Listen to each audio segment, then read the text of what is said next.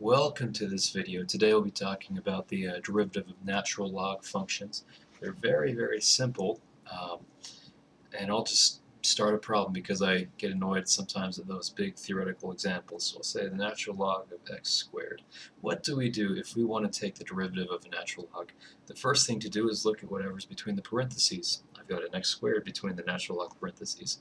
So I will say 2x, I'll take the derivative of whatever's in the natural log parentheses, fraction bar, and then I'll write whatever's in the natural log parentheses, x squared.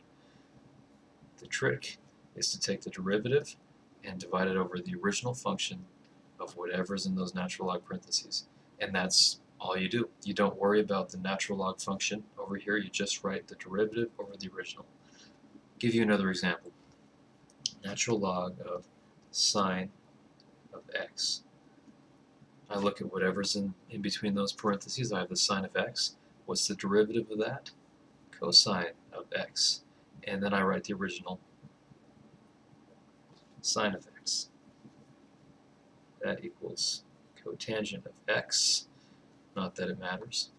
How about natural log of x squared minus 5x cubed plus 3 divided by x.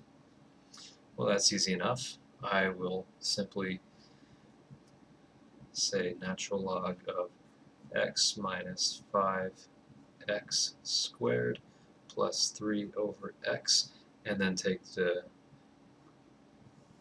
I'll write the derivative of all of this and say, okay, 1 minus 10x plus, and then what's the derivative of 3x to the negative 1? That's going to be negative 3 over x squared. And then divide that by x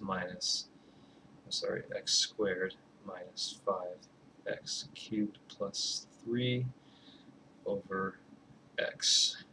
We have a complex fraction or a compound fraction there that we'll have to simplify, but that's the idea. You just write the derivative divided by original, and there's your derivatives. Hopefully this helped. If you have any questions, post them on facebook.com/Joko Engineering, and always remember to subscribe. Thank you for watching, and I'll see you next time.